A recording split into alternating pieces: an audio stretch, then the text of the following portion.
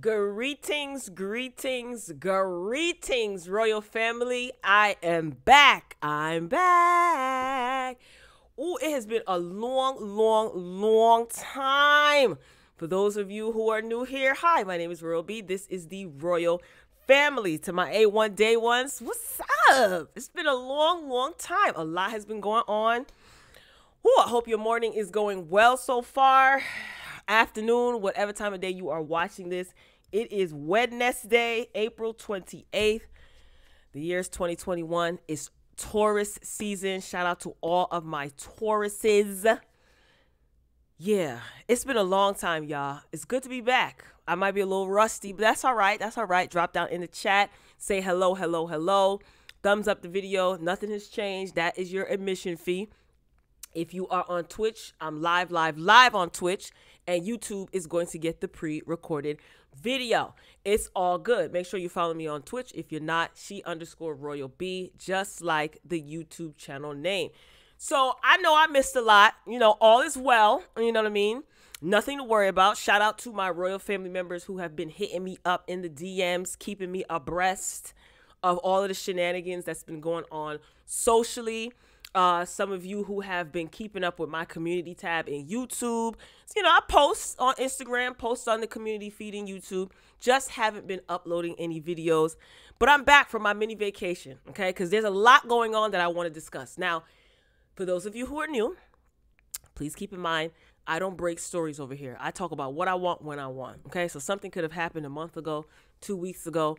I want to talk about it. I'm going to talk about it, okay? All right, just to let you know. Okay. Oh my gosh, I don't even know where to start. I'm not going to bombard you with too many topics, okay? I am going to try to keep it current. You know, I have my little list here. It's a whole lot going on in Florida. It's a lot going on socially. The panini is still bussin', as the kids say. That's how I go, right? Bussin'. I got my iced coffee, so you know I'm going to talk fast and get tongue-tied. It's just a lot going on. You know what I mean? A couple of people went home to the upper room. You know, it's just a lot. So hopefully everybody's mental health is intact. And if I could provide you with a little bit of comic relief, a little bit of, you know what I'm saying? A little bit of fun relief, I'm glad to do so. All right. So let's not waste any more time. Let me just get right into it.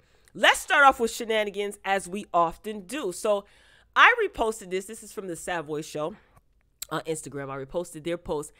A Florida woman bites a little chunk out of her Uber driver's neck from the back seat. Now, listen, if you know about Florida, you know nothing is out of the realm of crazy for Florida, okay?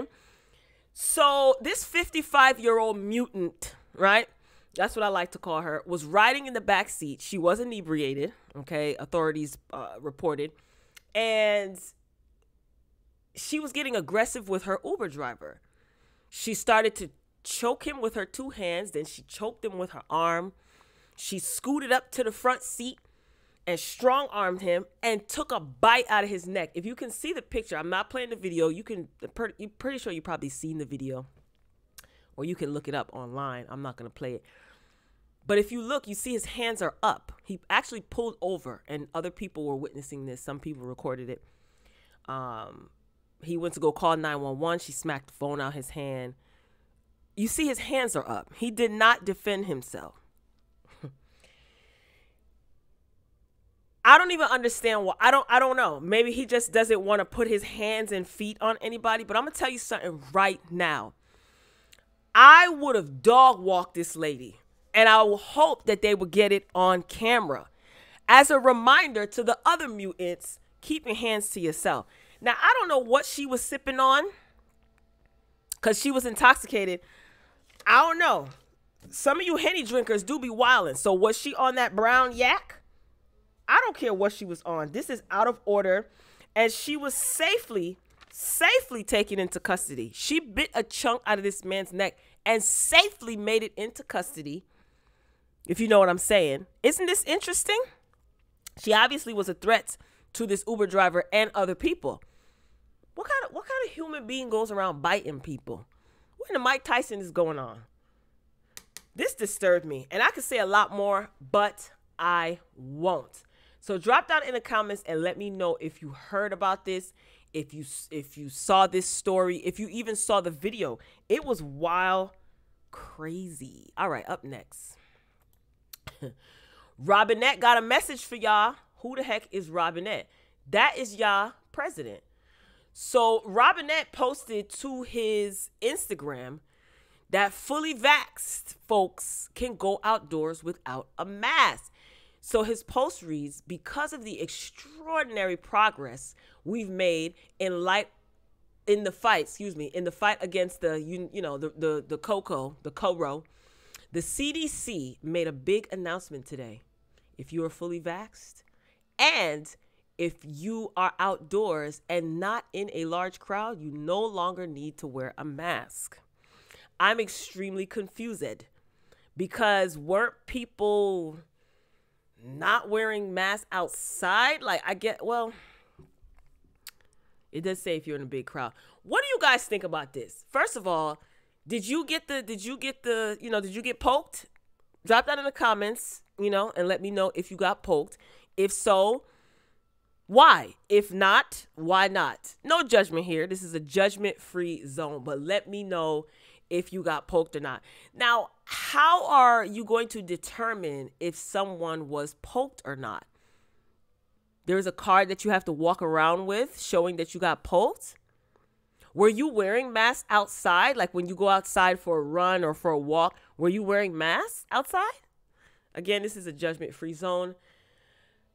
Drop down in the comments and let me know what you think. All right, speaking of getting poked, I thought that this was extremely interesting. So the CEO of Johnson & Johnson, the manufacturer of the vaccine, he sold $10 million of the company's stock before the contamination scandal. If you have no idea what I'm talking about, you know that the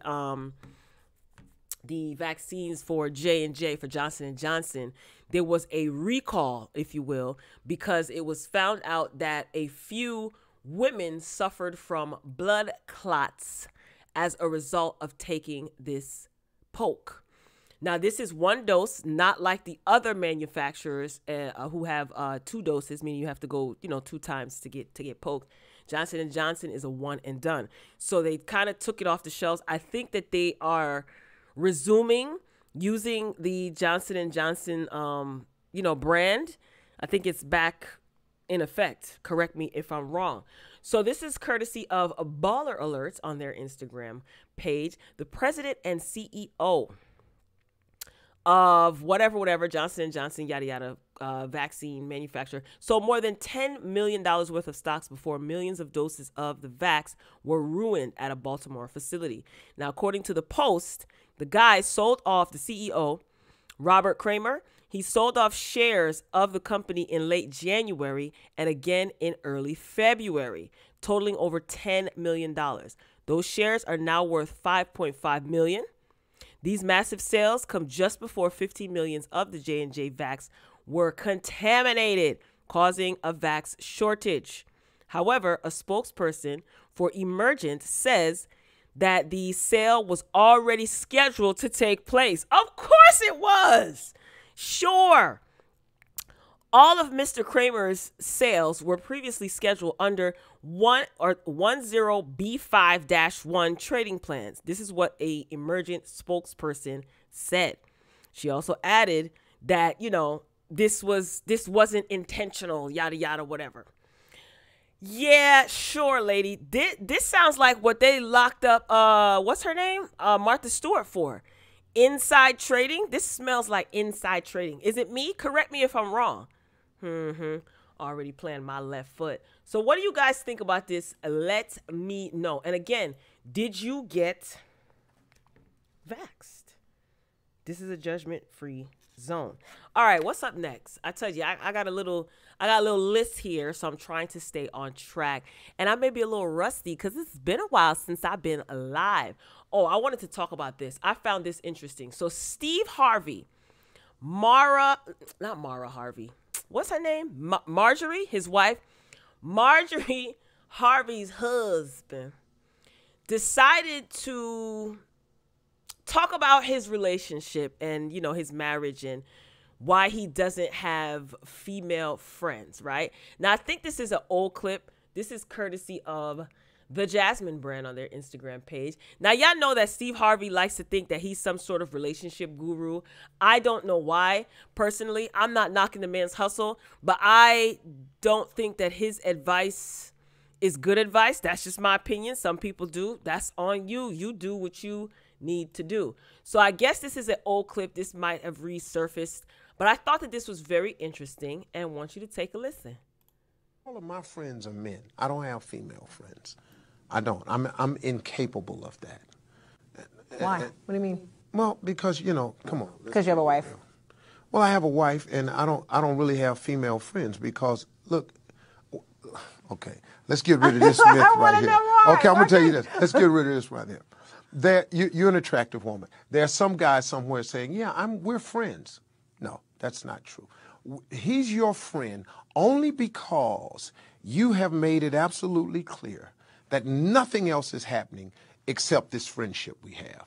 We remain your friends in hopes that one day there'll be a crack in the door, a chink in the armor. And trust and believe that guy that you think is just your buddy, he will slide in that crack the moment he gets the opportunity. Because we're most guys. Men think this way? 99.9% of us think that way. All of my friends are men. I don't have. Are you buying what Steve Harvey is selling? Steve Harvey says that he doesn't have female friends. He's a married man. He finds certain women attractive. He said, guys, wait for that crack in the door and slide right in. He's saying that that's why guys, because he's the spokesperson for all men. Okay, y'all hear this, fellas? That's what all guys do. Here's the thing. I feel that men and women are perfectly capable of being in a platonic relationship. I don't think that it has to be about being sexually attracted to somebody. You know what I'm saying? A man and a woman can be friends and keep it platonic and respectful. Now, is it his choice to not have female friends? Yes. His reasoning behind that sounds sketchy to me, but that works for him. If he's telling the truth, that's on him. But what I get from this is, what he's not saying, in my opinion, is that he is incapable of exhibiting self-control as a man. So he reduces females, in my opinion, women, to sexual beings. That's it. That's all. He says, come on now, you know, you're an attractive woman. So you mean to tell me as a married man, as a grown man, an adult, you're incapable of self-control? I do reviews on shows. I remember I was doing Marriage Boot Camp. And you remember, what's his name? Is his name Willie from Day 26? Remember, he was cheating on Shauna all the time. And I oftentimes say, people cheat because they want to. Point blank, period. It's not because, oh, they're not getting this at home. And it's a matter of discipline and self-control, in my opinion. That's it. That's all. If you want to exhibit self-control, you will. If you want to be disciplined, you will. You can blame other people all you want, but nobody forces you to do something that you don't want to do. Right? The desire is already there. You just need the temptation. If you fall victim to temptation, that means the desire was already in you. But hey, what do I know? I am not a relationship guru.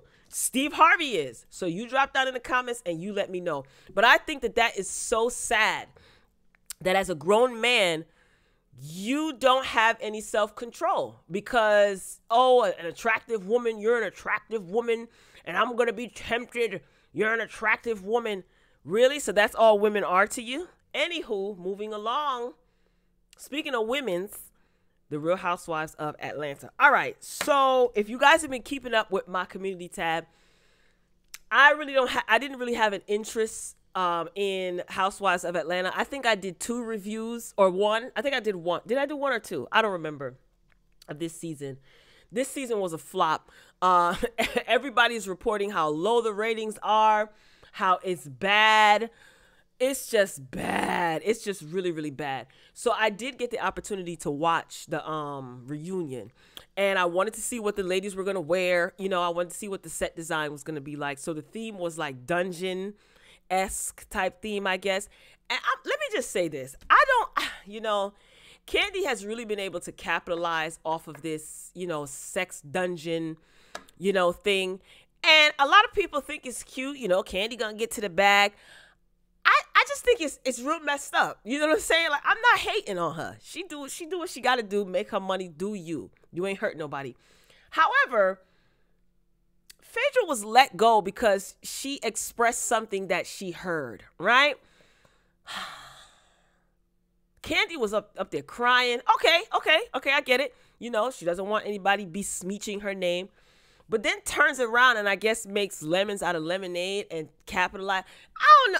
I don't know. I just feel weird about it. But whatever. Maybe I'm reading too much into it. Anywho, the ladies look great, with the exception of I did not like what Candy had on, and I did not like what LaToya had on. That's it. That's all. It's the same old with these households. Kenya, and I mean households in the most respectful way. Okay. You know, hopefully no one will get uptight. Kenya was still juvenile with her behavior. You know, I thought that the BLM situation, you know, Kenya, listen, man.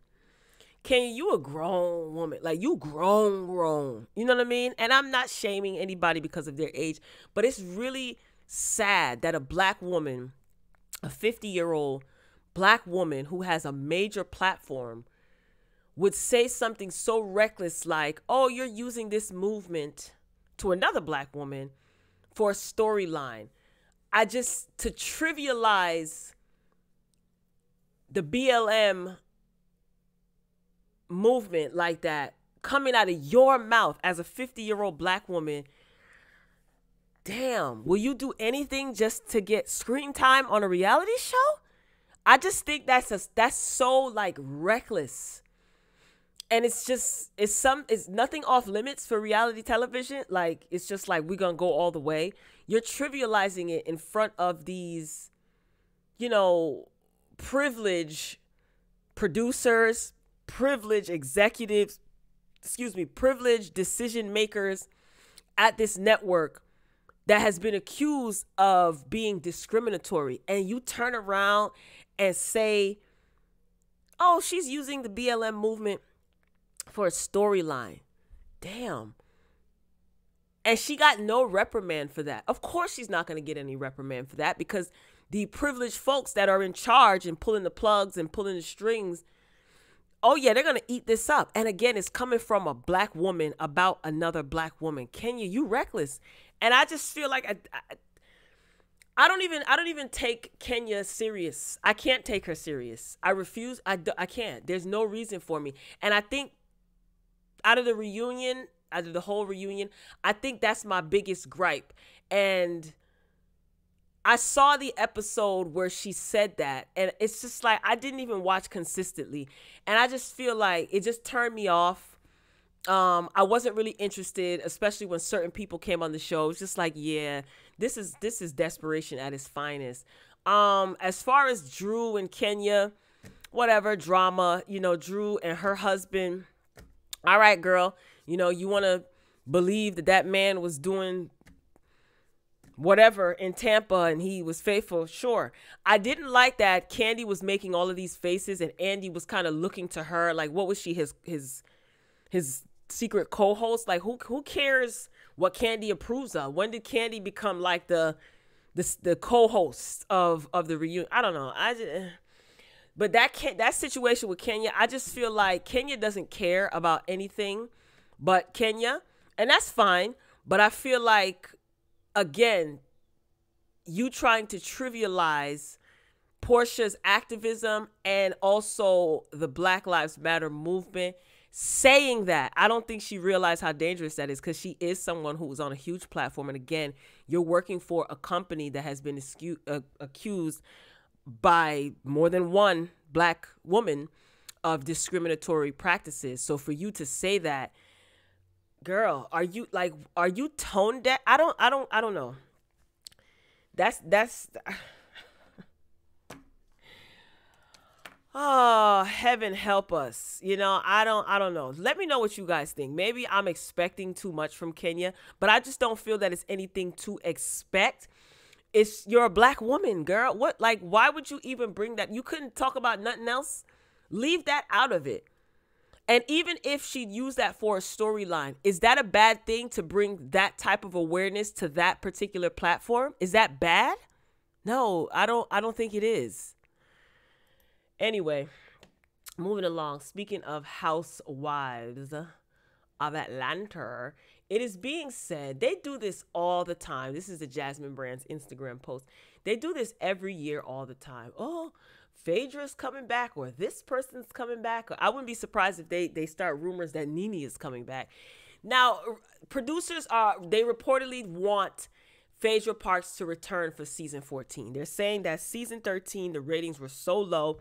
There have been many reports, a lot of people reporting how low the ratings were. And I could see why. The ratings were, the show was just, I'm going to need them to wake it up. I'm going to need a rearranging of cast members. I just think that LaToya coming on the show, it really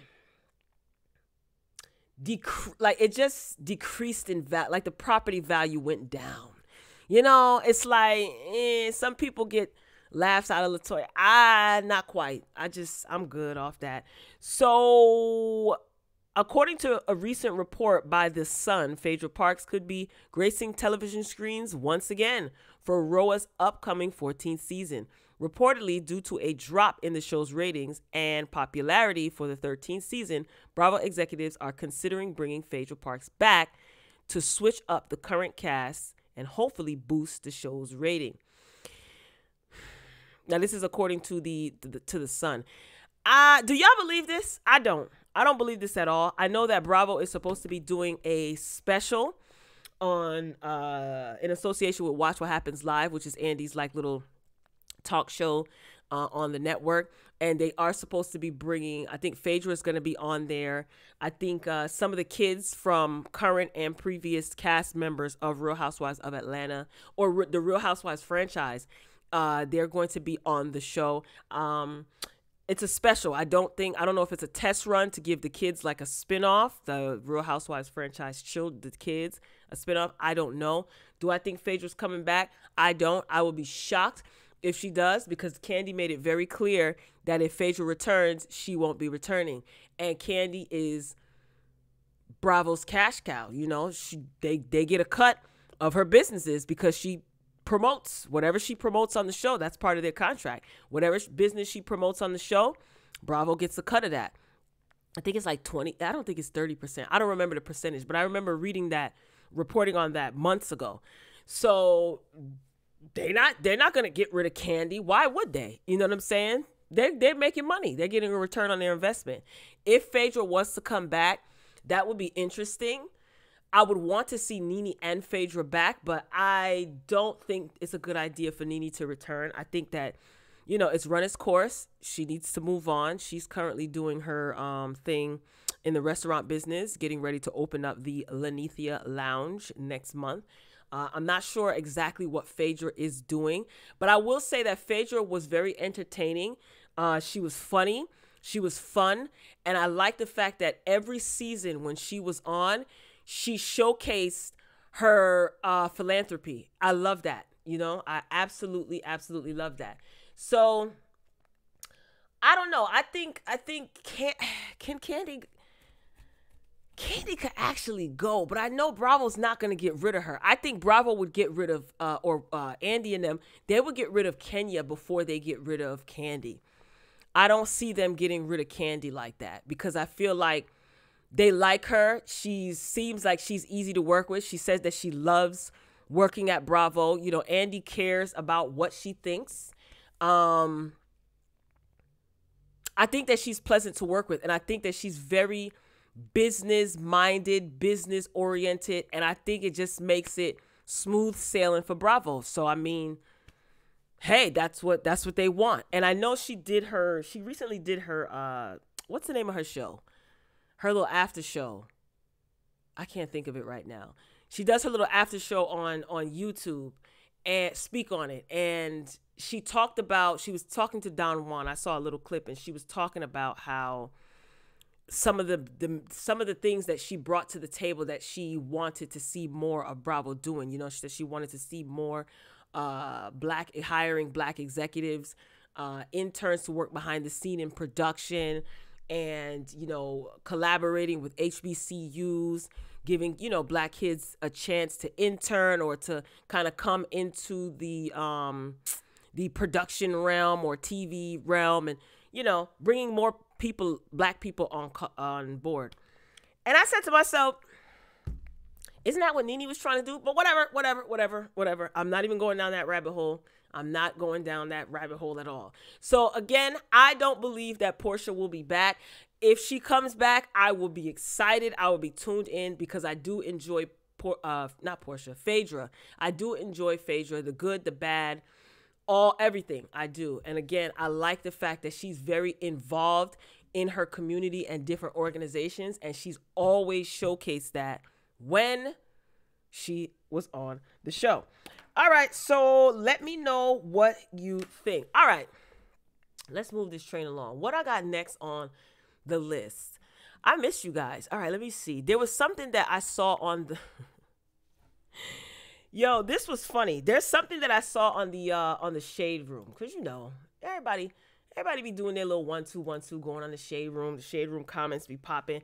I thought that this was very interesting. So this woman, she wants her husband's ex to pay child support for the child that she has with this man. I know that sounds absolutely ridiculous. So listen to this. This is the post. I don't know if I'm being petty here, but I feel like I'm not. So my ex-husband remarried and has kids with his wife. She owns a business, and I found out that she makes almost $1 million a year. My ex works and gives me $900 a month in child support for our daughter, but I don't think it's fair.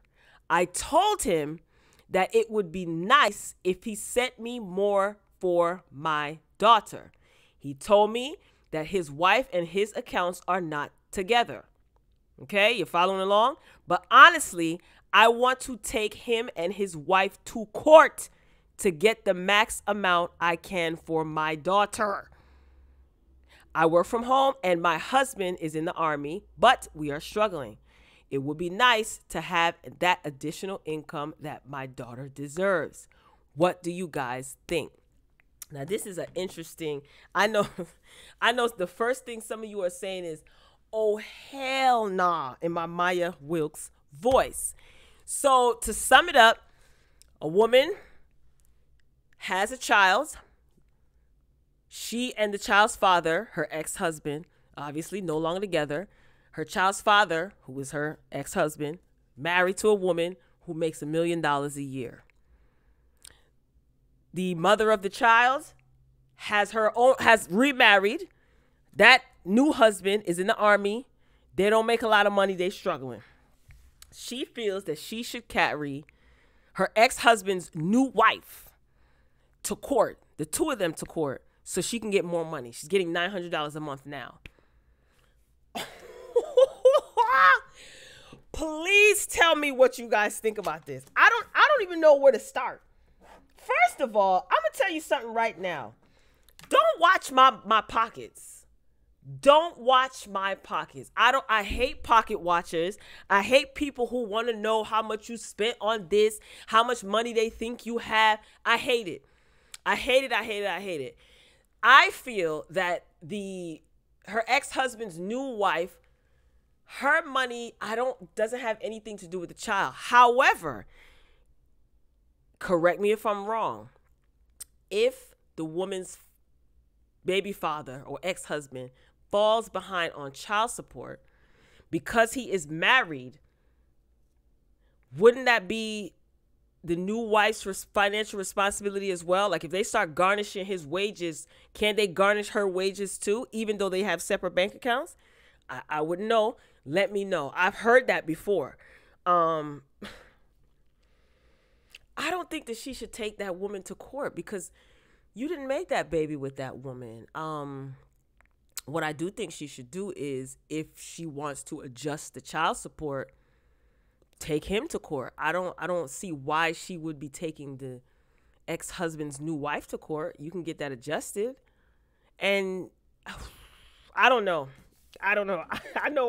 I do know, but I just want to hear what y'all think. Put it that way.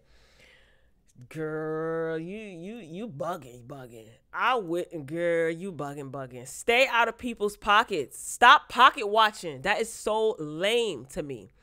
Anyway, moving along. NBA YoungBoy. What did you say?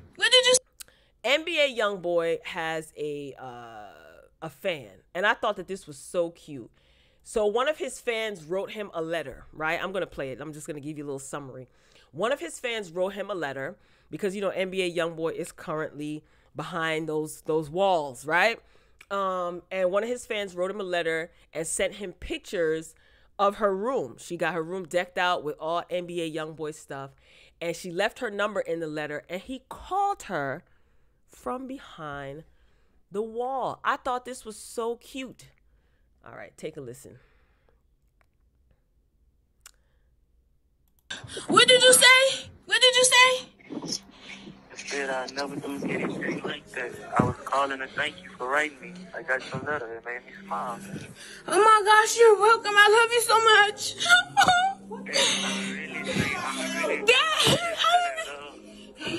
I fell in love with your room. It's so cool. You see my room? Yes, I saw your room. Oh my gosh, thank you. Let me talk to him. Yes, this is really NBA YoungBoy. Say something so we know it's really you. I'm recording, Mom. Can you say something? Let me see. Let me talk. Okay, this really him. It's really you. Follow me on Instagram. No, don't. KOYA. I can't. So she had her family in the background and everybody was all excited. So this is what she posted. She said, so this is what the fan posted. So the best thing ever just happened to me, y'all. NBA YoungBoy called me. Listen to it. I wrote my number in my letter. I thought this was a prank. He said, no, I would never do nothing like that. This Lil Top. Is that one of his other names? I don't know. Young folk, you let me know. I sent pictures of my room and all. Don't mind my sister. Laughing emoji. I didn't get the part when I asked, can I meet him when he get out? He was like, hopefully. Y'all don't know how much this shocked me. I'm still in disbelief. I fell in love with your room. This is what NBA YoungBoy said. And all y'all don't talk about me crying. Laughing emoji. If y'all ask my family and everybody around me, my only dreams was to meet NBA YoungBoy and drive a Tesla. And both came true. Aw. Well, I didn't meet him, but still, y'all know what I mean. My life is complete. Yikes. So this is the picture or the little video. She sent him pictures of her room. So her wall is decked out with NBA YoungBoy photos. She got blankets, pillows with his face on it, a rug. That's pretty cool. On the floor. Young folk, don't worship people, okay? I understand you're excited and they get so starstruck, but my life is complete. Be careful of the words that you say. I ain't trying to be a negative Nancy. I'm just saying. So I thought that was cute. If you heard NBA YoungBoy on the call, he said, I thought that was so cool. I'm really grateful. He, to me, seems like, even though he's in a lot of trouble legally, I don't know, there's like an innocence about him. Am I tripping? I don't know. Maybe I'm doing too much. But whenever he talks, like, there's something about him that's like so innocent. I don't know. Well, I wish him well and good luck with everything. All right, up next. Method Man. I'm going to need to mute this stuff. Up next. So, have you guys been watching Power Book 2, Ghosts, right? Season 1 was pretty good. Tommy showed up at the end, and everybody I was excited. Y'all kept calling on Tommy, and he showed up. So they did get renewed for a season 2 of Power Book 2 Ghosts. So, you know, Method Man is in the show and he plays a lawyer, like a real slimy slickster, you know, attorney lawyer or whatever. Tasha, you know, ended up getting off. Tasha is in some sort of safe house or whatever. I think that she will not be on the show as regularly as she used to be. What the heck is her name in real life? Notori Naughton. And because she's supposed to be on a show called Queens with, I think, with Eve, Brandy, and Notori Naughton and a couple of other people. But anyway, so guess who is joining the show? Okay, let's start from the beginning. Well, you already said Post Power Book 2, and it's gonna be fire! Fire. So y'all stay tuned, man. We'll keep locked in, you know what I mean? Yo, this is Method Man. First, let me pull this mask down. Let me tell y'all something. This is Method Man right here. I'm on the set of Ghosts. What's that? Season 2, Power Book 2, Season 2. Right. And guess who I'm shooting a scene with today? Y'all never guess. Who? That's right, y'all. Funk Doc is on the scene with your brother. Yes, sir, I'm playing this bruh on Ghost Power Book 2, and it's gonna be fire! Fire. So y'all stay Shout out to Jersey. Y'all know Method Man is from Jersey, okay? I think that this is amazing. It seemed like, child, they over there hiring everybody, right? How did this come about? I think that Method Man put him on. They recently did a versus. Did you guys catch that? I thought that was great. Keith Murray showed up. First of all, I love Keith Murray. I love his voice. But anyway, I think Method Man, you know, put his brother on. I'm here for it. I love it. You know, get Redman a little bit of work. I think Redman is going to do phenomenal because he's a character already. So he is supposed to be playing Method Man's brother who is incarcerated. I was reading up on this or whatever on another site. So he's going to be playing his incarcerated older brother, Redman, that is. So this should be interesting to see where this goes. I know the story of Kanan, that's supposed to be the next show coming out. Hopefully they'll keep it fresh. I have faith in Courtney Kemp as far as her writing abilities because this is Courtney Kemp's show. I'm going to keep saying that. Those of you who are, you know, not new here, I say that all the time. You know what I mean? 50 Cent has his inputs and he is executive producer, but the creator and showrunner of Power and all the Power series is Courtney Kemp. Okay? Going to keep saying that. Anywho. So yeah, tell me what you think about Redman joining the cast. This should definitely be interesting. All right, y'all. We winding down. Speaking of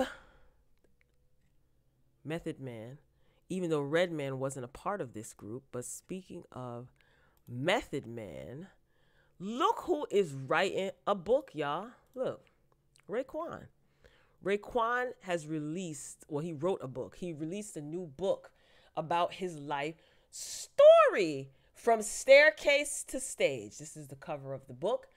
And it's basically a book about his life, a story of a kid from Staten Island who faced countless adversities to then connect with one of the biggest hip hop groups on the planet, right? So this is pretty dope. Are you guys going to be reading this? I'm going to see if I could check it out. You know how you can get like previews from like books online, maybe Audible will have it or Amazon. I want to check it out. I want to see, you know, read some of it. I think this will be interesting. First of all, this is a hip hop icon who's part himself, and he's part of a iconic group, excuse me, in hip hop. Wu-Tang is like a household name, and I like the fact that the Wu-Tang brand is global. That's huge, you know, that's really, really huge. Some people who you wouldn't even think, you know, would be Wu-Tang fans are Wu-Tang fans. Anyway, but they have a global brand and they've amassed major success as a group and some of the members, you know, individually. Redman is not a part of Wu-Tang. Just want to let it be known. Some of you probably already know that. But I think that this is great. I think a lot of our legends, who we grew up listening to and watching, some of them are, you know, going up yonder, especially what's been happening, you know, recently. We lost a few legends, you know what I mean? And to see Raekwon still here, still relevant, still working in the industry, still making music, and now has a book about his life story. I'm totally interested. Let me know what you think. I think this is great. I want to see more of our legends writing books. You know what I'm saying? Taking care of themselves. You know what I mean? Nothing wrong with that. And it's a good way to make money, you know? Sometimes, you know, books, they sell well and they do well. All right, who is next? Megan Thee Stallion and Lil Baby. Megan Thee Stallion and Lil Baby, they remixed Lil Baby's song. Okay. To remix or not to remix. So this is, you know, some images. You see Meg, you see On Me is the name of the song. To remix or not to remix. Of course, I'm not going to play the song, not going to play the video. It's on YouTube. You can see it for yourself. I don't know. I don't know. Everybody wants to remix everything these days. Sometimes remixes are not necessary. I did get an opportunity to see the video, and I just wanted to talk about like the looks in the video. The song, it's not a bad song. Okay. I can go on and on talking about music, but it's not a bad song. Is it unique? No. And the reason I'm saying that is because there's this sound. I don't know, like, what's Lil Baby's sound? Like, the baby, Lil Baby, like, what's that? Is that trap? I guess that would be considered trap. And then this use of the auto tune. Listen, if it works for you, do you? I'm a lover of music, so I'm gonna at least listen so that I can give a honest critique. I may not, like it per se, but I'm gonna listen and stay abreast of all of this young folk music because I love music. Is the song bad? No, it's not a bad song. Is it unique? No, like we heard this. This sound is similar, to what a lot of people are doing. Now, Meg Thee Stallion is featured on the remix. Again, to remix or not to remix. I know a lot of people do remixes, you know what I mean? To push streams so they can get up there on the Billboard charts, and also sometimes to put other artists on. I come from the era of the Bad Boy era. So when Diddy and them did a remix, it was a remix. You know what I'm saying? Like you didn't even know that you needed that remix, but you glad that you got the remix. Nowadays, it's kind of like, did you really need to remix this song? No shade, but did you really need to remix this song? The good thing about it is that it allows artists to collaborate, which is great. It pushes for more streams for the song itself, which is great, I guess. But again, to remix or not to remix. Anyway, as far as the look, I think Meg looks absolutely great. Lil Baby looks great too. I don't have any issues with Lil Baby. I understand that music is going to continue to evolve, and there are going to be certain types of artists that are not people's favorite. That's totally fine. I do like Meg Thee Stallion because Meg Thee Stallion is a rapper's rapper. I like that. I see that she is trying to class it up a little bit. I'm here for that. The booty shorts and the coochie cutters. Okay, Meg girl, we're gonna need you to kind of class it up a little bit. You're getting a little older. Put a little bit more clothes on. Still be sexy, but put a little bit more clothes on. Classy. Class it up a little bit. Nothing wrong with that, right? So what else we have here?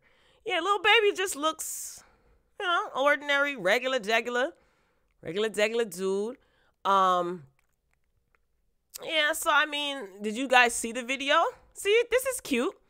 I think this is cute. Here's the thing. I've complained about this before. Why are these artists making all of these short songs?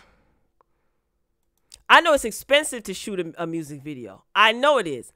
But what is the deal with these songs that are like under 3 minutes? Some of y'all, man, I don't know. Maybe it's just me. I guess I'm just stuck in the 90s. I don't know. So tell me what you guys thought of the looks. What did you think of the song? Is it a song that I'm going to be bopping on a regular? No. If I hear the song, then you know, I just hear the song. If it happens to be on the radio or if somebody's playing the song in a video, okay, it is what it is. Now, there has been a little bit of drama, as usual, surrounding this song. So apparently, Amaretta, is a rapper from Atlanta. She's an Atlanta rapper as well. And Lil Baby is an Atlanta rapper. So this is a post from the Neighborhood Talk. Big up yourself, Neighborhood Talk. People are saying, why wasn't Amaretta, am I saying her name right? Amaretta, right? I'm just thinking of Amaretta Sour. Why wasn't Amaretta on the remix to this song? Here we go. Because she did a freestyle, if I'm not mistaken. Did I hear it? No, but I was just reading. And it's like, okay, well, she's from Atlanta. You know, she's an up-and-coming rapper. Why didn't Lil Baby put her on the remix? Let me tell you, I noticed that a lot. Like, a lot of fans and viewers, you know, listeners of these artists and of music, they try to dictate what these artists should and shouldn't do. What's up with that? Why you can't just listen to a song, listen to a freestyle, listen to a remix, critique it, and gone are the days where you can make a suggestion without it being hate. Now everything is hate. If I say, oh, this person would sound good on it, oh, you hating on such and such. You can't even, you can't even have a logical conversation with some people.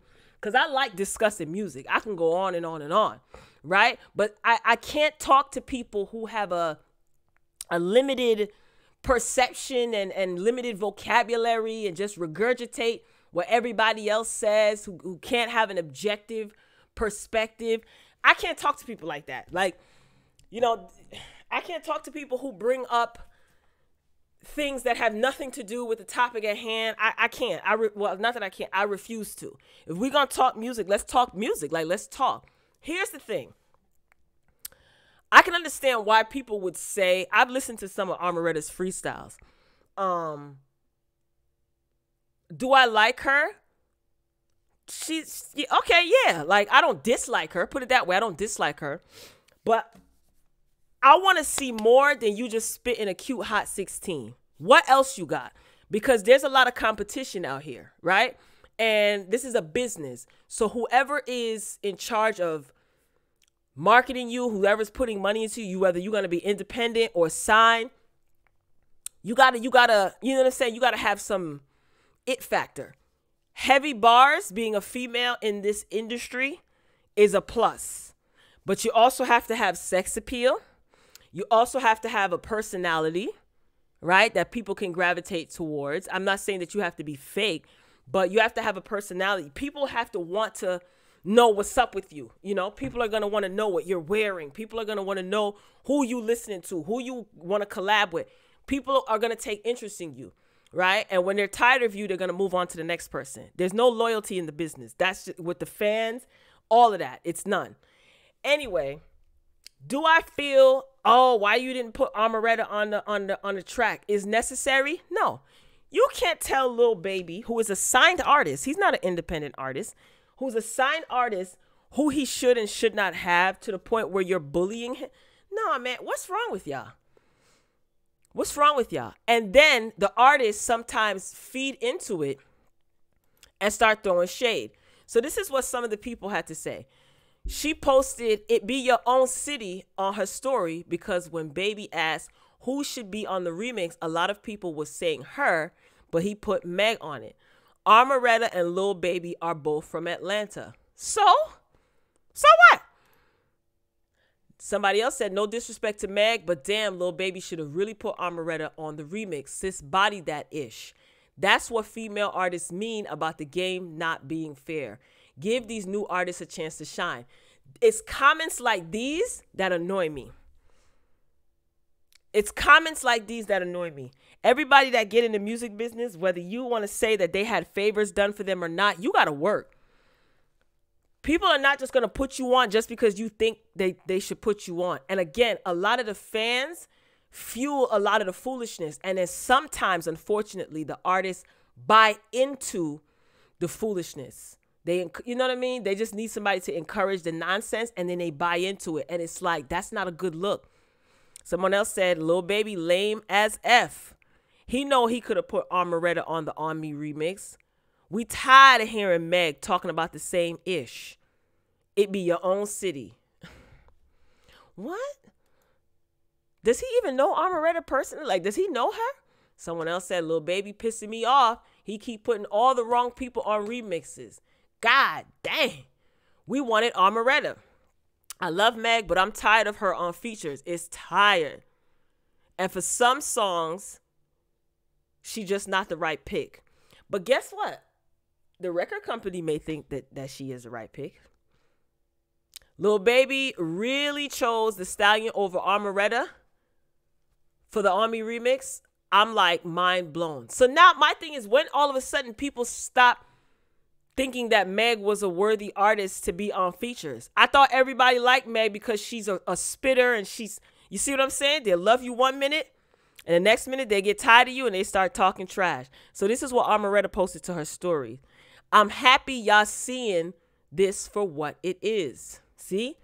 This is when the artists buy into the fans saying certain things. Even if you feel this way, Armoretta, I don't think you should have posted this, because it's going to make you look like you're a baby throwing a temper tantrum because you didn't get what you wanted. Don't work like that, sweetie. Not in the business. The business is going to chew you up and spit you out. New music on the way. I'm not letting up. Good. Here's the thing. You may be tired of Meg. That's fine. You may be tired of this one, tired of that one. That's fine. But here's the thing. You want to break into the industry. If you sit around and you're a new artist, a lot of people have never even heard of Armoretta outside of Atlanta, right? I've heard of her because I like keeping up with some of the, the unsigned hype, you know what I mean? And, when they do the little freestyles and stuff like that. Rocky is another one out of Philly. Yeah, I've been watching her for a minute, but that's neither here nor there, okay? We'll save that for another time. Why do some of these artists get in the game and feel like, yeah, I'm hot, you should automatically put me on? When did it ever work like that? Just shut up and make music. That's it. That's all. You want to break into the industry.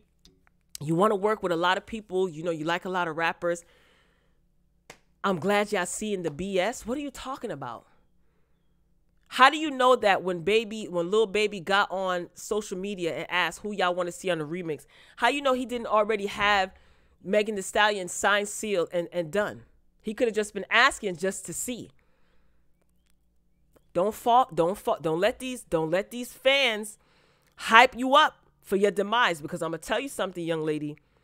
When they get tired of you, like once you bust and you get on, and if they get tired of you or something that you don't like, or you say something they don't like, trust me, they'll be on to the next. You better be careful. Don't be posting these, oh, you see the BS that they on. I don't think you got enough skin in the game to be complaining. I'm just saying, I am not trying to be shady at all. This is what she had to say.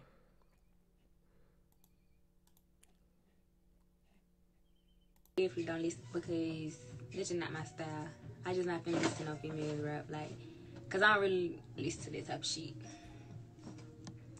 So when I plug up my shit, I turn on my files. I listen to myself. I ain't really if you catch me with my headphones in, I'm listening to my own music. I ain't just jamming nobody. Favorite rapper. When I tell y'all I don't listen to rappers, I'm dead serious. And I'm gonna definitely don't listen, because that's just not my style. I just not finna listen to no female rap, cause I don't really listen to that type of shit. So when that's kind of weird. What's weird? So before you start rapping, you ain't listen to no other female rappers? Please no. I've never listened to female rappers. Of course you listen to Nicki on the radio and stuff, but the rappers that I used to listen to growing up, I listen to Eminem, I listen to Lil Wayne, I listen to Plies, I listen to T.I., Jeezy, I listen to Webby, I listen to Webby and Boosie song, but I ain't never listened to no female rappers like how everybody be. Wait, that's kind of weird. So you see how in the comments, I couldn't read what the comments were saying, but to me, and this is from Got the Scoop on their Instagram page, they posted this a few days ago or a few hours ago, and people are asking her in the comments, she's going live on her IG, oh, who's your favorite rapper? Who's your favorite? I can only imagine it's pressuring her. And people ask that because they want to see what side you're going to pick. And y'all know what I'm talking about. They want to see, are you going to be team this, or team this? And I feel like even if she was lying, because people in the comments were saying like, she lying. They already getting at you. Oh, she lying. How she listened to Lil Wayne and she don't, how she listened to Lil Wayne and she don't listen to female rappers. Lil Wayne collab with Nicki Minaj and I'm gonna tell you something. She said that she doesn't listen to a lot of female rappers. You know, of course, she said she listened to Nicki on the radio, but she named a lot of male rappers. Even if she's lying, she's smart. And I'm gonna tell you why, in my opinion. She's smart not to pick a side. She fresh in the game to most of us, you know. She may have been doing this for a very long time, but a lot of people have not heard of her. You know, if you've heard of her and you know she creating a lot of buzz, put it in the comments. If you've never heard of her, put it in the comments. You know, everybody's not privy to certain artists. You know what I mean? Anyway, she's smart for answering that way. Because if she would have said one particular female rapper, that would have caused problems. If she would have said a different one, it would have caused problems. They automatically forcing her to pick sides as it pertains to, let's see who she rocking with. She also, part of this live, she said that she wanted to do a collaboration with Rihanna. That's the only person that she's interested in collabing with. You know, once she gets her collaboration with Rihanna, she'll be set. And I think that that's cute. That'd be dope. And I also think that that was the safe answer as well, because Rihanna's not a rapper, right? So again, here it is. Some of these fans are expecting her to pick a side. That's why they're asking these questions. And she's smart enough to say, whether she's telling the truth or not, I don't really listen to female rappers like that. I listen to Webby, Boosie, Eminem, Lil Wayne, T.I. Good, smart girl. Don't you let these people pigeonhole you into picking a specific side, because once you say, I like this rapper, they're gonna nail you to the cross for it, even though it's innocent. You know what I mean? And I just think that that's smart of her. And I think that a lot of these new, female rappers should steer clear of answering that question, because every new artist, female artist, did it to Meg too, that comes in the game. Who are your top female artists? Who are your top rappers? It's always the same type of question.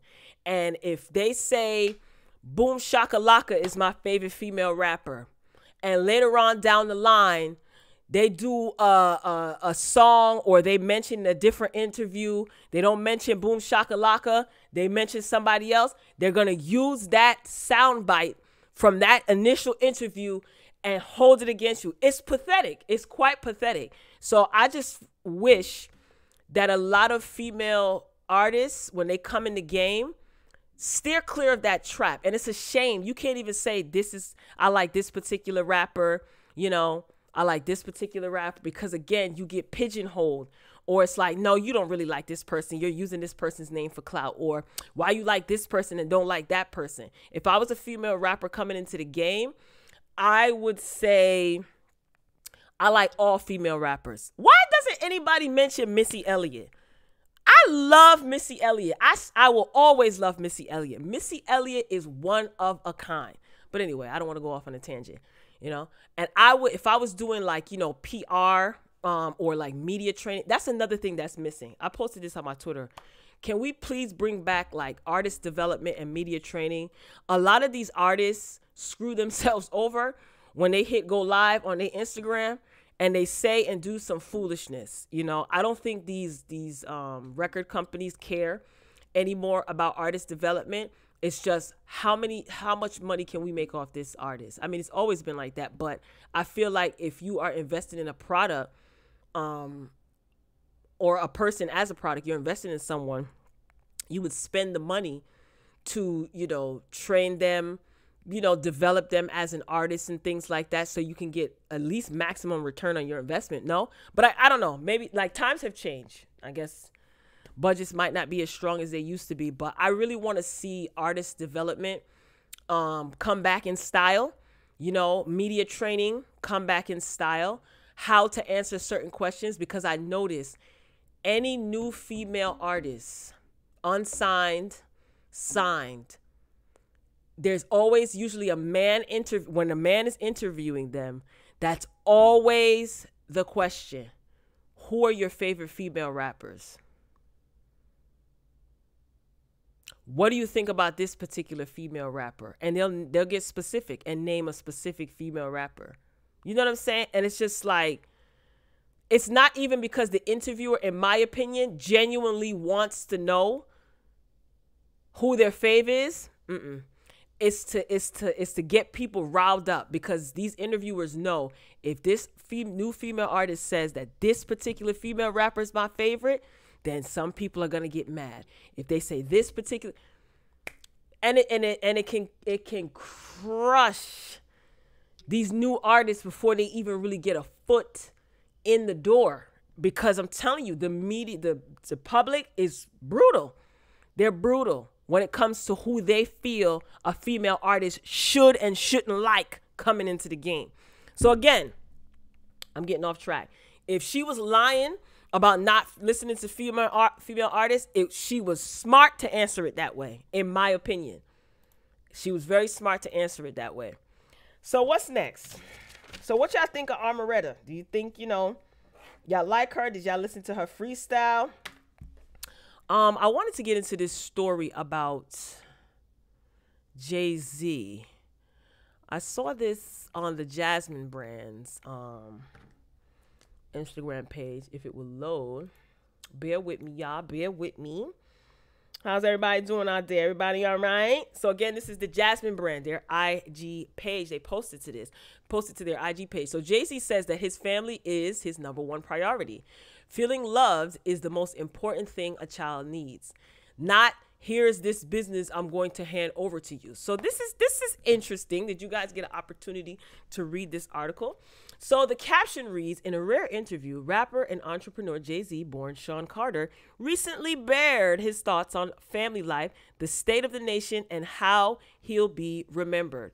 Firstly, however, Jay-Z lets fans know that he has been busy making money moves. Yeah, we know, those of us who've been keeping up with you, we see what you're doing, Sean. Anyway, in recent months, he has already gotten into the cannabis business, sold a majority stake in Tidal, and sold half of his champagne brand to Moet Hennessy Louis Vuitton. While Jay-Z has clearly been busy, he also acknowledges that while he misses being on tour, he does not currently plan on doing so for some time. Good, Jay-Z. Unless you and Kanye are getting back together and going to be touring together, I'm not interested. And musically, Kanye West and Jay-Z are gold. But I digress. What else? He's also sure to point out that his main priority at this time is his family, not business ventures. He told Louis Wise of the Sunday Times, Jay-Z says, feeling loved is the most important thing a child needs, Not, here's the business that I'm going to hand over to you, that I'm creating for you. He continues, just make sure we provide a loving environment. Be very attentive to who they want to be. It's easy for us as human beings to want our children to do certain things, but we have no idea. We're just guides. What do you think about that? I think that was a very interesting statement. I don't disagree with him. Now, do I 100% believe the part where he says, the most important thing is not here's the business I'm going to hand over to you? I think it may not be the most important to him, but I'm pretty sure that his children are going to inherit a significant amount, if not all of his wealth along with their mamas, but I get what he's saying. The most important thing is, giving a child what they need.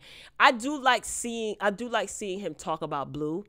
When he talks about her, is so interesting. You could tell that he seems like he's fascinated with this little human being who has like a bright personality. So good for you, Jay-Z. Your children are your greatest legacy. So I think that's amazing. So hopefully you and Beyonce are doing what you need to do to the best of your ability. All right, who's next? Oh, I thought that this was dope. We were talking about Atlanta. Atlanta rapper Young Thug and Gunna. You know them?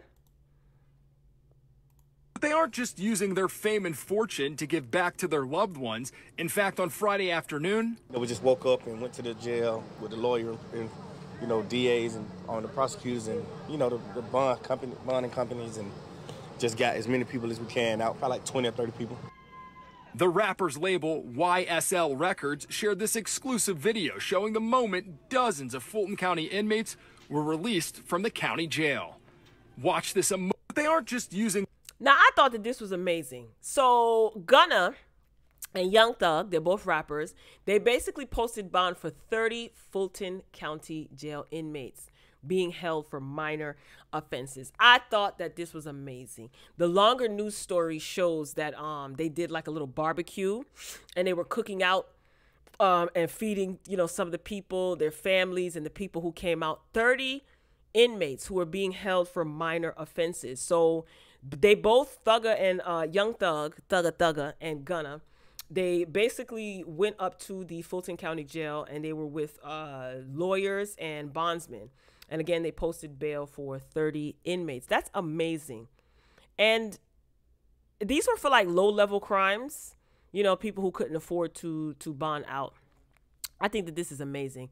Of course, the comments were riddled with individuals saying that, Young Thug has is his album out already? It's either coming out soon or it's probably already out. Slime something or other too. Correct me in the comments, child. I be trying to keep up. And they said, he's doing it for clout, for promotion, for his album. Let's say that that's true. Is it a bad thing? 30 people were released from jail. People who couldn't afford to bail themselves out for minor offenses. So even if he's doing it for clout, isn't the reward, or what the result, isn't it a good thing? People going back home to their families and not sitting in jail, right? I don't like, you're damned if you do, you're damned if you don't.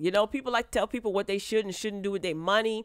If he was made aware of this and he walked past the jail and didn't do nothing with all his ice on and his jewelry, some people would be saying that's a shame. He can afford to do it. He does it. Oh, they doing it for clout. And you know what I like about Young Thug? When he does post certain things online, when he posts videos online, he's very well spoken. He seems like he's like kind of easygoing. I would be interested in like having a conversation with him just to kind of pick his brain. And he's very real. Like, I don't care what y'all had to say about me online. Like, his mother overcame cancer. She's a cancer survivor. He said on one of his videos that his brother was getting surgery to restore his hearing. He's in a position where he can afford to do these things for his family and his loved one coming from poverty, basically, right? As he was growing up, he talked about that as well. So it's kind of like, I like his whole attitude. You don't see him online ranting and cussing people out, not that I've seen. And again, if he's doing this to boost sales for his album, the outcome is good. 30 people who were in jail before he did this are out of jail and they can be back home with their families. Like, I'm with Young Thug. I don't care what y'all got to say. Let me know what you think. I think it's a good thing. And I think more stuff like this needs to be broadcasted. And yeah, because at the end of the day, he's a very generous friend. Who did he gift? Was it Lil Baby? Who did he gift a car to? So I forgot who it was that came out of jail and he bought them a car. He also gifted a couple of Atlanta rappers, like he bought T.I. like a Rolex and gave it to him. And I think he said he ordered one for Andre 3000 and Big Boy. He's a very generous and he's a young guy. Very generous young man. Who's next? Who is next, y'all, on the list? Listen, I'm getting tired of Wendy Williams. Now, y'all know I love my auntie Wendy. But what is this, honey? This is according to Page 6 Style. Wendy Williams steps out in a wacky stuffed animal covered sweatshirt. I think she talked about this briefly on her show yesterday. Let me tell you something about Wendy Williams. I think Wendy Williams be calling the paparazzi on herself because she will post to her Instagram like, the paparazzi caught me. You know, she got a new little boyfriend or whatever. I didn't hear her talk about him at all this week so far. I forgot his name. Bald guy. I think he's white. Bald white guy. And this is somebody who she's dating. And there was a picture on her Instagram. Mind you, I didn't see it on any other media outlet but on her Instagram. I think Wendy Williams has somebody come and take a picture of her. And she posted on her Instagram. It's like, Wendy, girl, Wendy. But you know what? She's an OG. She can get away with that. In my opinion, she can get away with that. So, you know, the talk show host, 56, stepped out in NYC on Tuesday wearing an eye-catching blue crewneck sweatshirt with a variety of stuffed animals attached around the neckline. This thing is tacky. And the article said it looks like an arts and crafts project because this is supposed to be mimicking what it is. I think it's a Louis Vuitton $7,450 puppet sweater. This is ugly. This is so ugly. $7,000 for something like this? I think she said it was a knockoff. I don't remember. But Wendy, I'm going to need you to cut this out. Wendy is living her best life. Is it me? Have you guys been keeping up with her and watching her? She just has a newfound, like, I don't know, a new leash on life. I don't know. All right, what else? What else is left? Let me see. I want to get to this DMX memorial. Should I just go there? Yeah, I think we should just go to the DMX memorial. Lord have mercy. So DMX went home to be with the Most High, right? And I don't know about you guys, but I'm glad. I'm glad that he is at peace and he is resting. Oh, where do I begin? Okay, so on Friday, DMX went to the upper room. Certain words I can't say. I'm not being insensitive. DMX went to the upper room on April 9th of this month, right? And his memorial service was this past Friday. And his actual funeral service was on Sunday.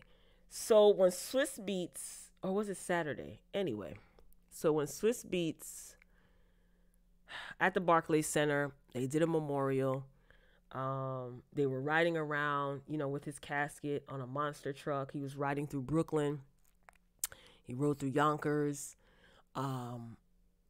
Everybody was out, the Rough Riders, motorcycle clubs. Everybody was out with their bikes. It was just so much love and support, right? And the memorial was at the Barclays Center in Brooklyn. Kanye West Choir performed. To my understanding, Kanye hasn't come out and confirmed this, but Kanye West was a part of planning this memorial service because his choir was there. A couple people spoke. Nas spoke. Dragon, oh my God, who is like DMX's like son / little brother who he loved. He always talked about. Dragon was there. The Rough Rider family is there, who is blood related to Swiss Beats. You see Swiss Beats on stage. His kids were there. His daughter gave a beautiful, performance. She kind of redid his song, Slippin', and she put it in her own words. Who else was there? Eve, because she was part of the Rough Rider family. She was there. Styles and Jadakiss, they were there. Sharing some little stories and things like that. And I said, Kanye West Choir did a good job. I've been rocking with his choir for a minute. I think Kanye, yeah, something about the energy of the service wasn't really, it was a little unsettling to me. I don't know if it was the colors. I don't know if it was real, like, I don't know. It was something off. What Swiss Beats said to close out the memorial service, I didn't care for. Okay? I understand part of grieving, you get angry. But I feel like if you have an issue with somebody as it pertains to the memorial service or somebody that is close to the departed, I don't feel like you should get on stage at anybody's memorial and indirectly throw daggers at people. It's just so lowbrow in my opinion.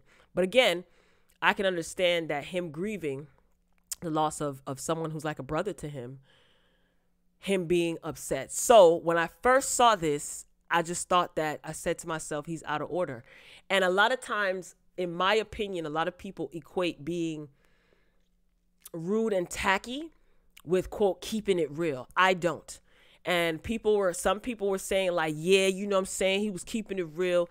And I know that there's like a herd mentality that sometimes people like, yeah. They just automatically go along. They could genuinely feel that way. I don't know. I didn't. I wasn't going along with what a majority of the crowd was saying. There were some things that he said, okay, although they are true, I just feel like timing and the way that you do things makes a difference. So what am I talking about? I'm pretty sure everybody has seen this by now, but if not, I'm gonna take it from the top. Also, I want to give love to the Simmons family, DMX kids, and everybody that loved my brother very dearly. Words can't describe our loss, but our gain is heavy as well because we got a real serious person upstairs that's looking down on us, and that's going to guide us through our journey. He keep popping up on me. He started the show late today. He already up there acting up. You know what I'm saying? But, you know, the only part is like, you know, I just wish all these people showed up for him when he was here. You know what I'm saying? You got thousands of people claiming who they are on tickets and things like that.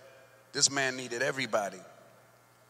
Also, I want to give love to the Simmons family. He didn't need everybody when he's not here. He needed everybody when he was here. You understand? So we got to learn how to celebrate each other while we here. I don't want y'all to show up to my shit when I'm gone. Unless you was showing up while I was here. I want to be sent off with the same love that I had when you were standing next to me. The things that I'm witnessing from my brother's passing, it was a big educational thing for me to learn. I'm glad that I got to see it at this age. A lot of people ain't your friends. A lot of people ain't your family. And I need everybody to do a will.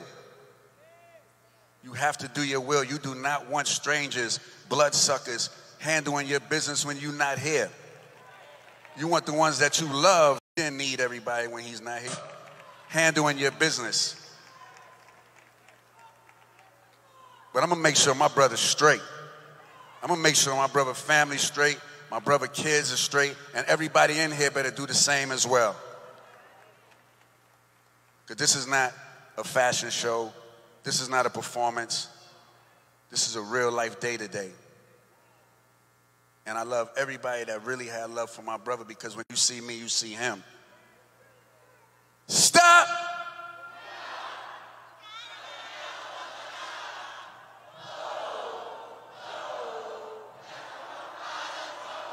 DMX the Great. What on earth was Swiss Beats talking about? What are you talking about when we see Swiss Beats, we see DMX? Nah. Excuse me?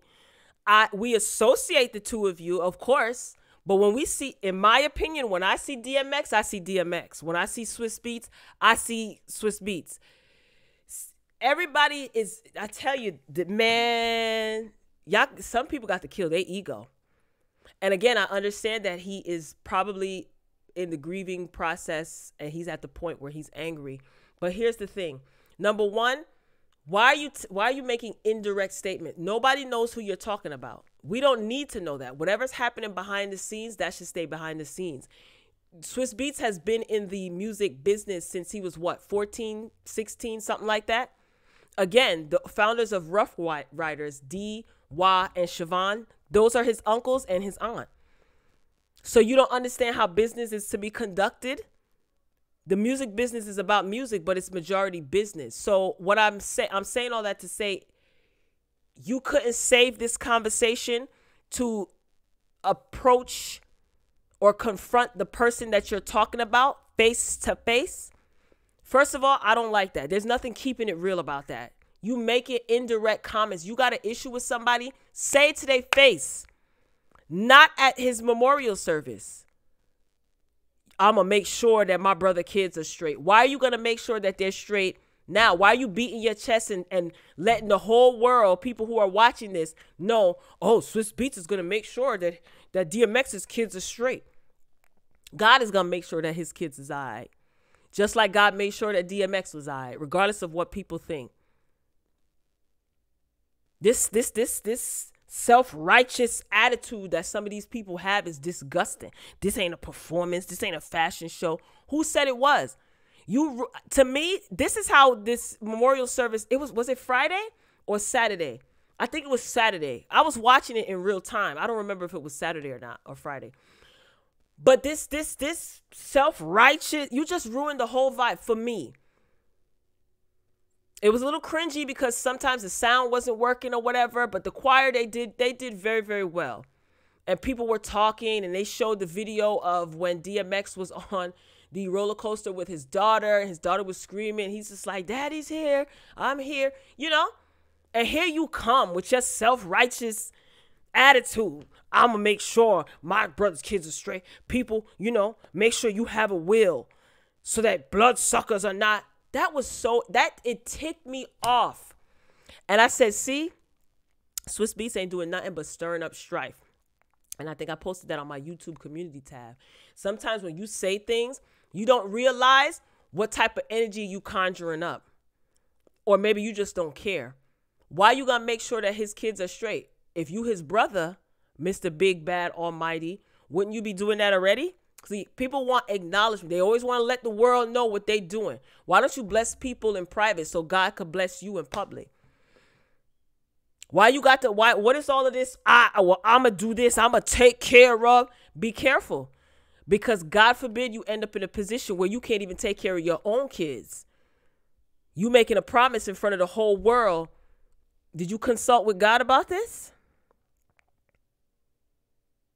I'm just saying. I'm just saying. And maybe I'm doing too much, but that's how I feel. So then Sunday was his actual funeral service at a church in Brooklyn, CCC. And I'm going to tell you something right now. Pastor Bernard, hey Bernard. Okay, Pastor Bernard was ready for everybody to get up out his church. I am not even going to go through some of the chaos that took place at the funeral. I'm going to be honest, I was laughing at a lot of stuff, but one thing I did not laugh at. Now, I want to say this. Minister Farrakhan, I was pleasantly surprised that he gave a beautiful talk at DMX's funeral. I was not expecting that. I kept saying, where's Tashira? Where's Tashira? Nobody mentioned Tashira. The first person to mention Tashira Simmons, who was DMX's ex-wife, was Minister Farrakhan. And then we saw the beautiful Tashira get up on stage and share her thoughts on her ex-husband, who was her best friend. Okay? And one thing that I liked, she went on after most of the clownery. You know, Rough Riders, they went up there again. Swiss Beats did go up there, and he basically said that he's very protective of his brother.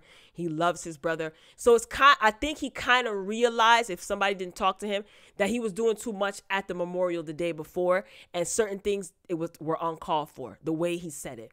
I'm not taking away from how he feels. I'm not doing that. But there's a time and a place. There's decency and order when it comes to doing stuff.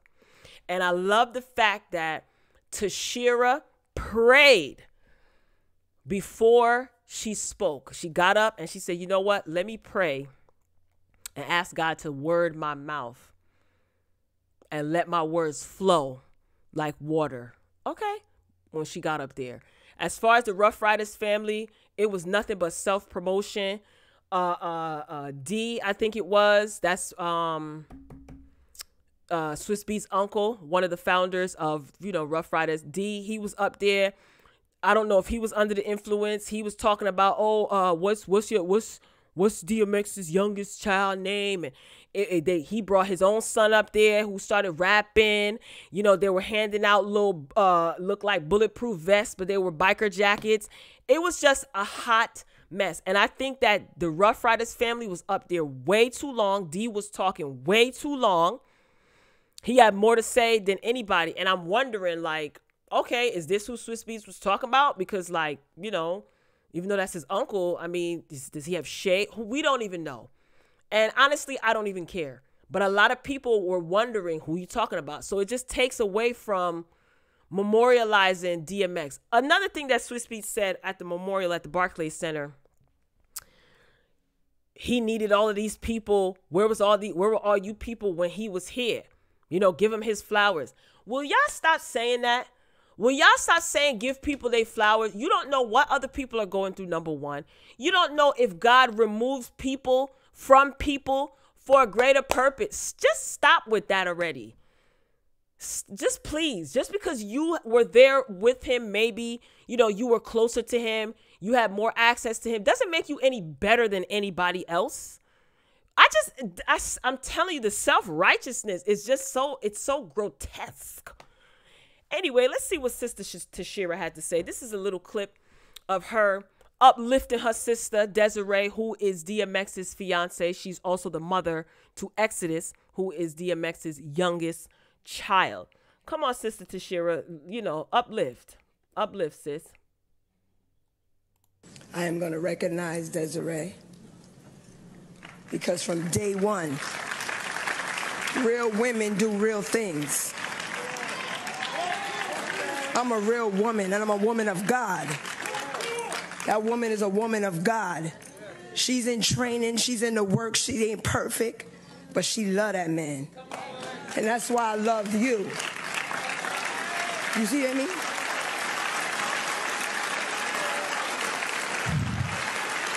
So as she comes up,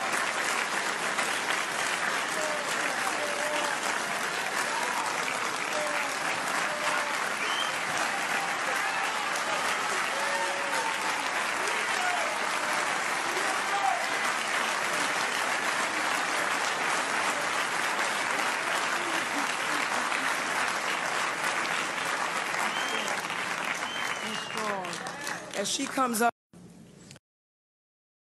Okay, I thought that was beautiful, and I don't know if people were confused.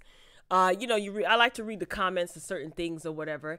And when this first happened, again, this is at the funeral that took place on Sunday at the church in Brooklyn, and Pastor Bernard's church, child. And Tashira is, Tashira's a real one. I was waiting for Tashira to speak because I hadn't seen her, and I'm like, when is she gonna talk? So she doesn't have an issue with Desiree. Like, I don't know if people are aware, but they're cool. And I remember 2018, either 2017, I don't know, 3-4 years ago, however long ago it was, a few years ago, DMX was facing jail time, and Tashira and Desiree both wrote a letter to the judge, just kind of vouching for X, talking about how he is there for his kids, what he's done for the community, yada, yada. So they don't have any beef. So I don't know. I guess people weren't aware of that or whatever. But I thought that this was beautiful.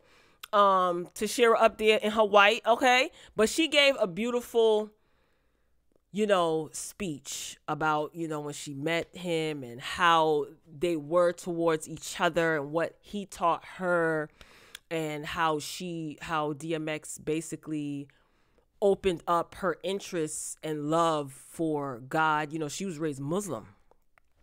So I can only imagine what those conversations were like. And they are best friends.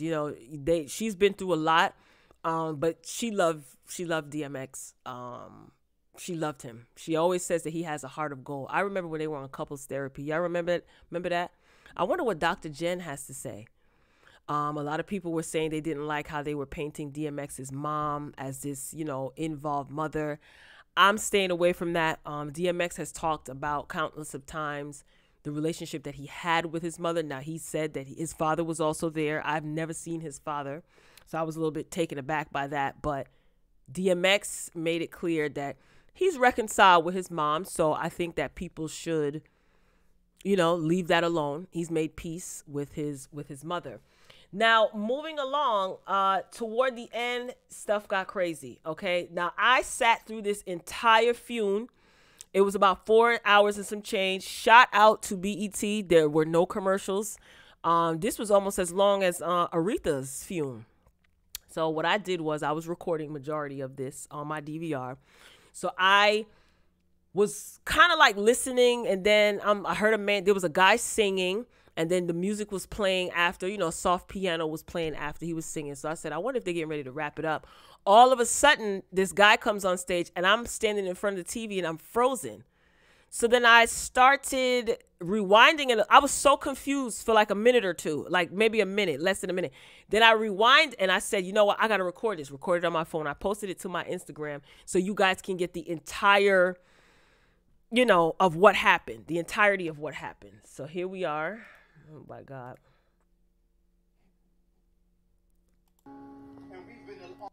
I'm going to try to turn it up. I too am Earl's best friend, and we've been on the road with him for the last couple of years. And this album would have not happened if we were not around. If we did not suffer through the pandemic and take Earl Simmons out of his house, drive an RV down south, and complete this album. I've been his friend for 20 years. 20 years I've been his friend, and I've been around him. I'm not an industry dude, and we got similar stories. Just like him with his grandmother, I have a grandmother that raised me, and I love my grandmother. I have a dog. I have similar stories. We both were in institutions when we were young. And I want to give you a story to how our lives paralleled and crossed each other. Tashira said something here tonight that struck me, and I never knew it. She said that she seen X steal a purse or a pocketbook. That's the same thing I did as an adolescent when I was about 9 to 10 years old. And that put me in the group home in Yonkers. That's how I ended up in Yonkers. So I knew Earl Simmons since '89. And he was 7 years my senior. But I was a fan of his before he even realized it, because he was a local hero in the music industry, I mean in the music scene as an underground artist. He did shows at School 12 and in Commerce, and the group home was right next door to Commerce. And I'm going to tell you something else. This last year of my life, all the time I know Earl, I never said this to him. But I told him a story that happened to me, and he was a part of that story. He was a part of that story. And my name is Jungle, by the way. So I'm letting y'all know for the ones that don't know me. All right. Here's what I'm going to do, brother. Brother, my brother. Over here. Over here. Yeah. Over here, my brother. First of all, no. There's order. There's respect. You violated order. You violated respect. All right? But you disrespected my house. You disrespected my house. You telling me? Regardless of how good you say, what you got to say is, you disrespected my house. God bless you, my brother. God bless you, my brother. God bless you, my brother.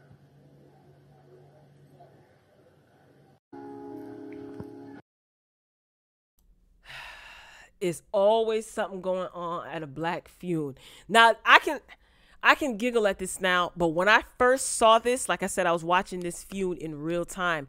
I was so confused, and Pastor was ready to give the benediction, and he started right after that. He started praying for Jungle, and he said, you know, that brother felt like he had something to say. And then after that, he said, now it's time for the benediction. As you could hear music playing, because right before Jungle came up, I don't remember the gentleman's name, but he sang a song. He was singing a song. So I'm thinking that the benediction was supposed to take place after that man sang the song, but Jungle took it upon himself to get up on stage. He said that y'all cut me out the program. Now, I don't know if that means he was on the program and they didn't get to his speech, but cut me out the program. He might not have been on the program at all. Now, this funeral at the church was invite only. So he was invited. Here's the thing. The pastor said something afterwards. You know, he said, you know, I'm glad that this didn't happen BC. And that means before Christ. He said, because I wasn't always a pastor. See, this is what I mean about people and their freaking egos. He said, you disrespected my house. And a lot of people are like, well, that's not your house. Yes, it is. Let's just talk, y'all. These churches belong to these pastors and the people. The house doesn't belong to God. Yes, you welcome the presence of the Lord. God ain't in no man-made buildings. Okay, y'all know that. Y'all paper Bible saved folks. Y'all know that. There's a scripture that says so. What book and chapter? I don't remember. But I'm pretty sure you do. God does not dwell in buildings built by man. Okay? Correct me. Give me the book, chapter, and verse. I know that's in the Bible book. I saw it. I know it. And I learned it when I was little. Right? So when he says you disrespected my house, technically, yes, it is the pastor's. Like, let's keep it a buck. I understand what people mean figuratively. No, that's God's house. But listen. The people are the ones that pay tithes and offerings, you know, keep the building afloat. The pastor's the one that runs. It's his house. It's a tangible item. It's a material thing. Yes, they welcome the presence of God. Yes. But God don't dwell there. We are the church. But that's a whole nother story. So I didn't take offense to that. I know some people took offense to that when the pastor said that. I was more so offended by when he was like, okay, you said a prayer for him. He was very polite, brother. You know, there's order. Okay. You know, but then you had to keep going, huh? Pastor. Hey, Bernard, you had to keep going, right? Thank God this was, you know, this is BC because I wasn't. What is that supposed to mean? See, I don't. Anyway, Jungle, you were out of order, bro. Like, I get it. You know, that's your mans in them. I get it. Who knows? This could have been who Swiss Beats was talking about. But see, let me go back to my original point. When ego's involved and you stir up strife. I'm not blaming Swiss Beats for this, but I'm just saying the energy of strife was stirred up the day before. The nonsense was stirred up the day before. So it just spilled over into another day. And I put on my community feed, Swiss Beats just stirred up strife. Just watch. That was the day of the memorial service. And then look what happens the day of the funeral. This is not the only thing that happened that was a bit much. It was just ridiculous. But this was so awkward. And this is how the show closed out, because the pastor then read the benediction. And that was it. If you, I was watching it on BET, the network on TV. And I know they were streaming it on BET on the YouTube page. But I think that if you go back now and watch it, I think this part is cut out. I think they cut this part out because some people were like, wait, they played this part on BET? Because again, it was live. So they didn't cut the cameras. You know what I'm saying? So I'm glad that I rewinded the DVR in real time and recorded this, because everybody was posting like snippets. I wanted to post the whole thing. And you're welcome, by the way. Anyway, yeah, Jungle, it wasn't necessary. And to be honest with you, Lord only knows where you were going. See, you could tell when he grabbed the mic, he was all over the place. There was no order in what it is that he had to say, because he felt like I was cut out the program. So he led with anger, strife, and confusion. See what I'm saying? You lead with your emotions. You don't think. You don't ask God to word your mouth. You don't take your time. You don't just sit this one out. Why you ain't just sit this one out? Why does everybody, I got something to say. If you spent this much time with X, what difference does it make that the audience knows who you are? Is the audience the star of the show or the most important? Are we memorializing the audience, or are we memorializing the departed? if you spent your last days with somebody, or, you know what I'm saying, your last months with somebody, not knowing that they were going to be going up yonder, I don't feel I need to prove anything to anybody. Though my name is Jungle, for those of you who don't know. Why wouldn't they know you if you were his best friend for 20 years since 1989? No disrespect, but 1989 to 2021, is that 20 years? Or he said 30 years. Whatever. I'm just being petty. But I'm just saying.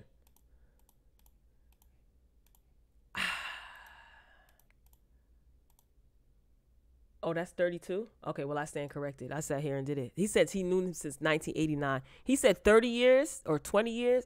Anyway, who cares? I don't know. That's what I get for being petty. See? Look, being foolish. Anyway, I understand that Jungle is emotional and DMX is his brother. He knew him for a long time, but he wasn't really going anywhere with the story. And I'm glad that Pastor Bernard stopped him before he further embarrassed himself. Again, I do agree that there's decency and order with anything, and it's not just because it's a church. No, there's decency and order in there should be decency and order in anything. And I do feel that he was being disrespectful. His children were sitting in the audience. DMX's children were sitting right in the front, the first few rows, right there. So you're doing this in front of the children to say what? And then when the pastor said, excuse me, brother, first of all, there's decency and order. Why are you arguing with him? Y'all cut me out the program. Everybody is worried about themselves. Lord, when would people learn? Well, Royal family, that's all I got. Good grief. 1 hour and 41 minutes. Listen, if you lasted this long, God bless you and may God keep you. And I want to say thank you. All jokes aside, glad to be back. Shout out to everybody who joined the stream on Twitch. Make sure you are following me on Twitch.